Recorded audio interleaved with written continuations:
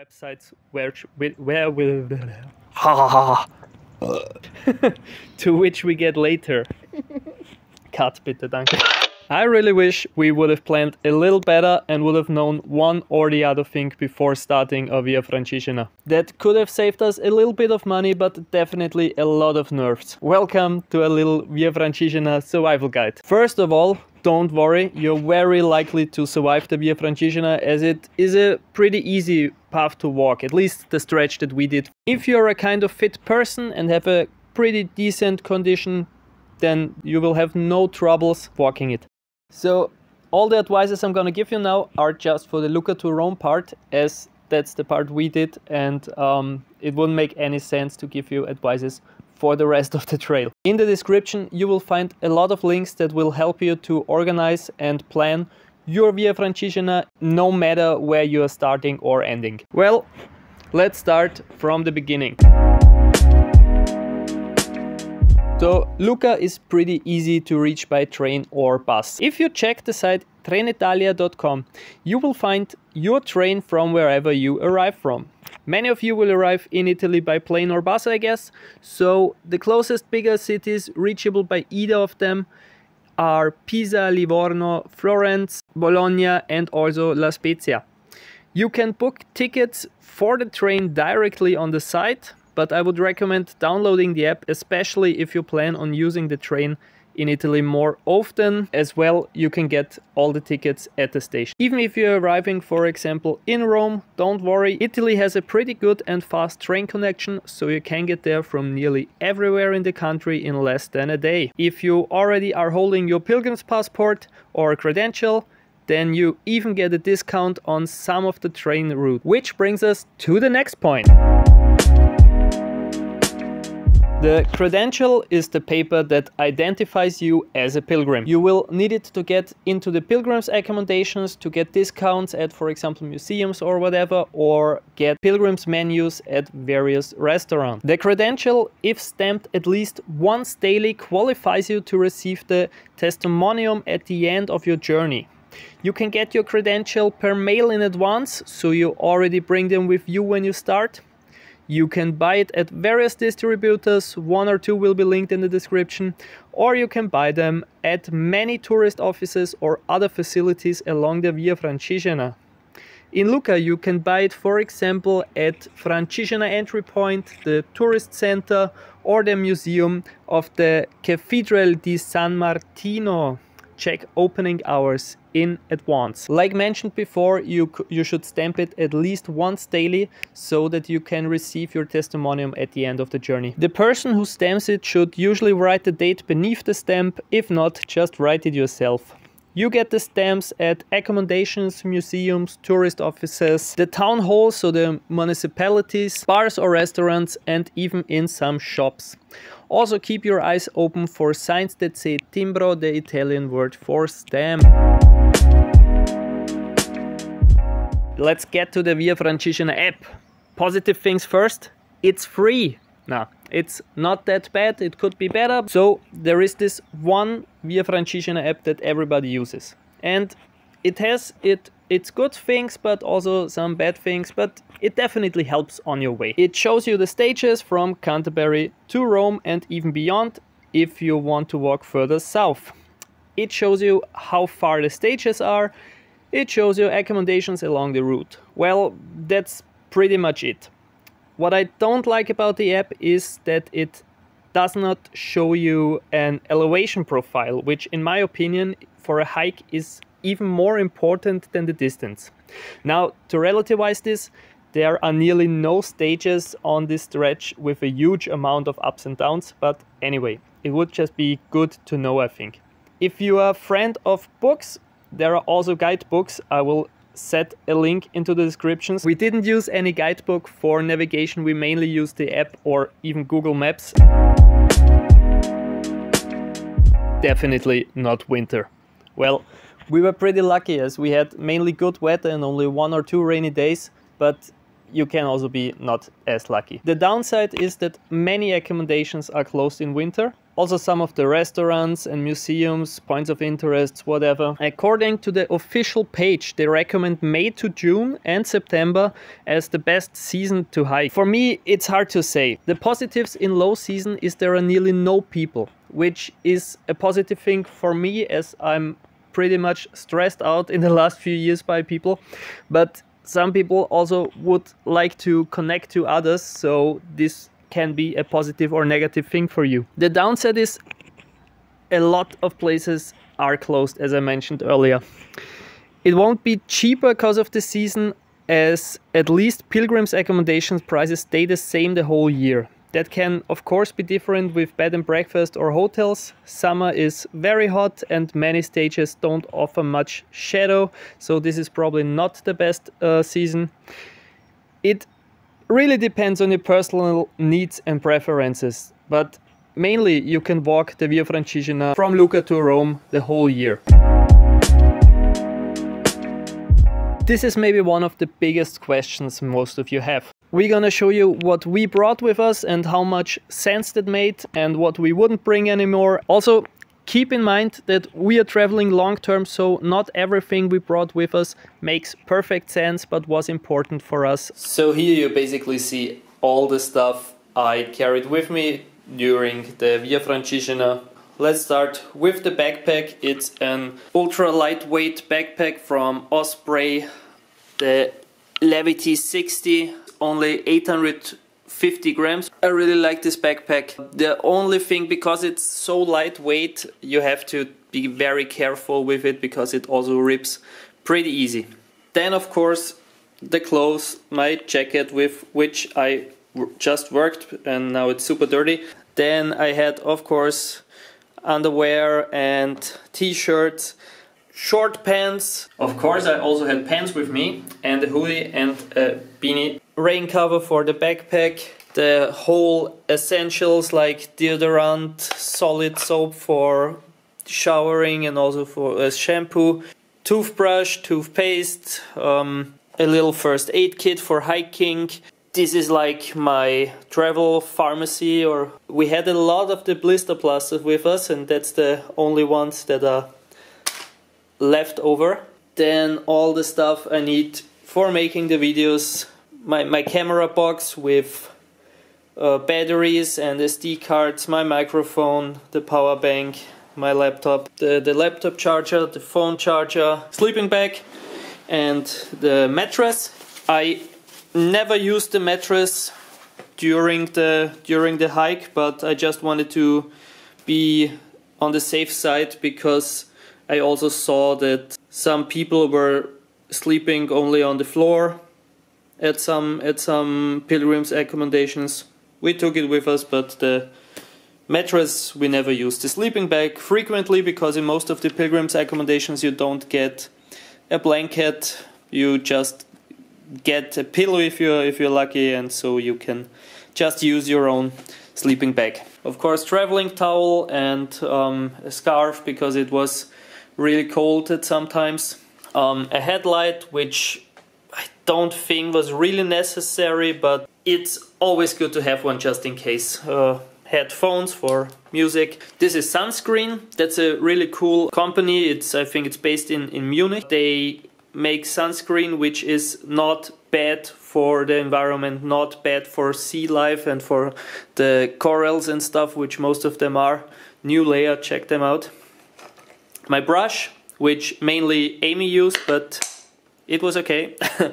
Then this is Lifestraw. This is a filter bottle. You usually have this filter inside this bottle and it filters a lot of stuff. Also check them out, they're really cool. Then my travel diary. This one was maybe the most useless stuff. Camping stove, including the pot. We didn't use it once, mainly because I forgot the gas first.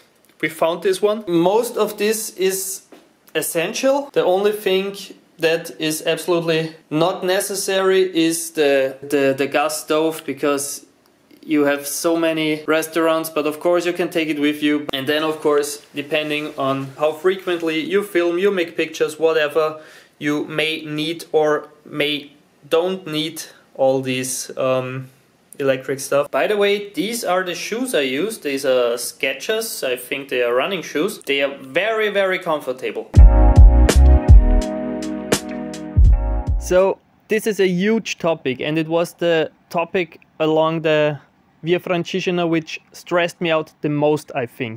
To find accommodations along the VIA FRANCIGENA, it can be tricky sometimes.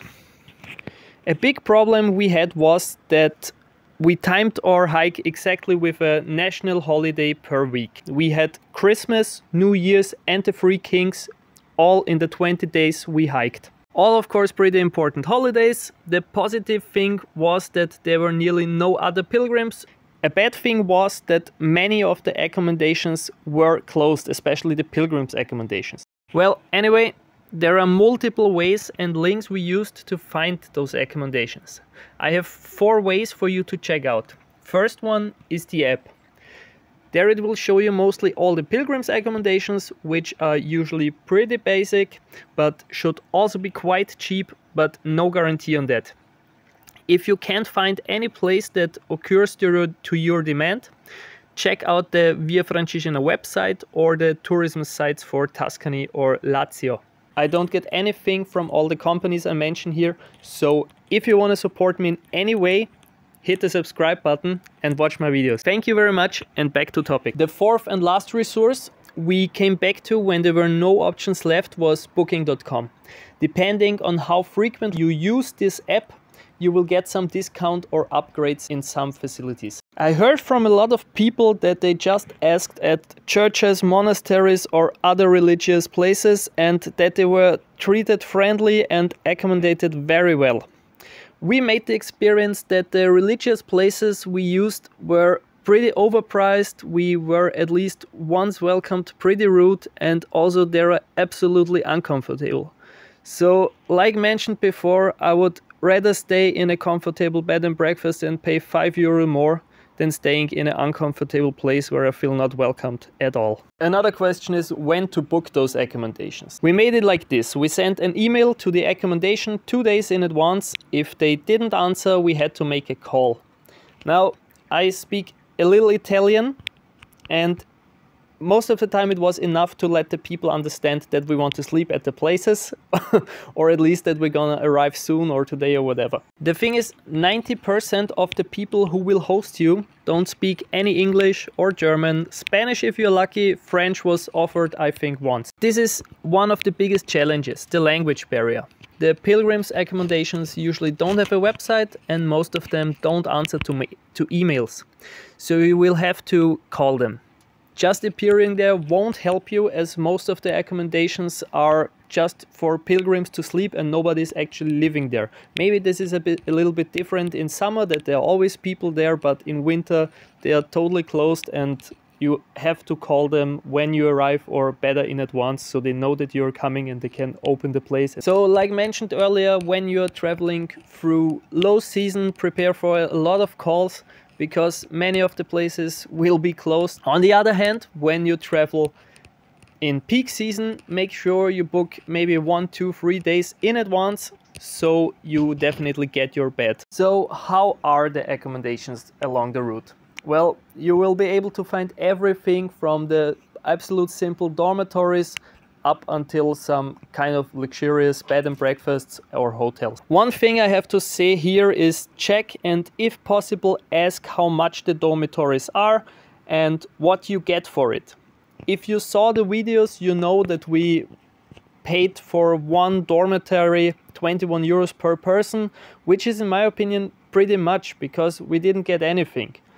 We just got the bed, we got a blanket which was 0.5 or something. We had to share the bathroom where there was only one shower and one toilet in the same room with 4 other pilgrims, which is not cool.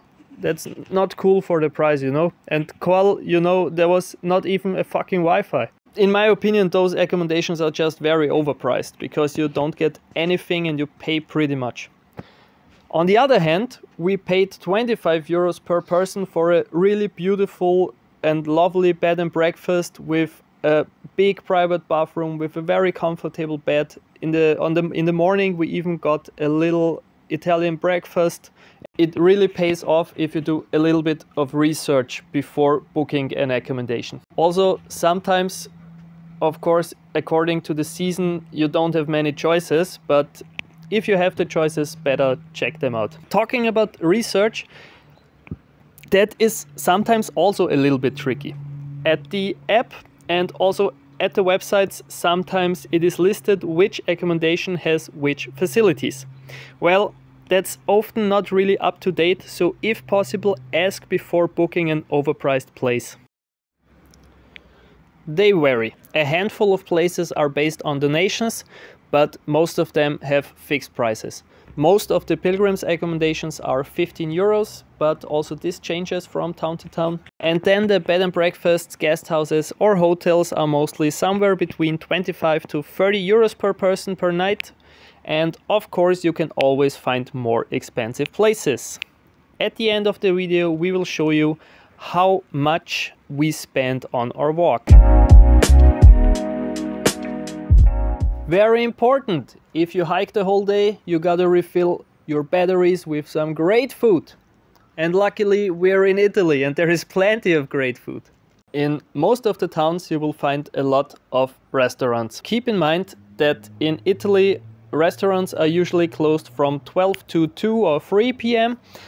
and reopen at around 6 to 7 p.m. Some places offer special pilgrims menus. There were not many, at least in winter, but maybe that changes when the season is more busy. They are also not the cheapest, as most of them were around 20 euro, but it's quite a lot, as you usually get first and second course and a drink.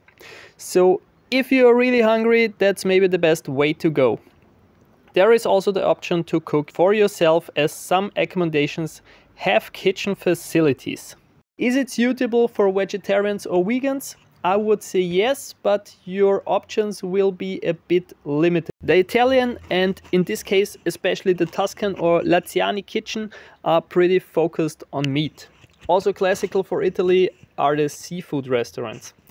But in a pizzeria you will always have both vegetarian and also vegan options. Pizza marinara, for example, is without cheese. Ask for any other toppings. Also, sometimes you'll even get vegetarian or vegan pasta options. The tap water along the Via Francigena is very different from town to town. Some of them have the best fresh water. In other towns the water tastes like it was already flushed down the toilet. So you can't really be sure if there is good water, and for the sake of not buying plastic bottles every day, I would really recommend buying filter systems like Lifestraw. This is what we use during the Via Francigena, and I use it since years and I'm really happy with it. At some places you have freshwater fountains, but they are very unregular, so you should not count on them.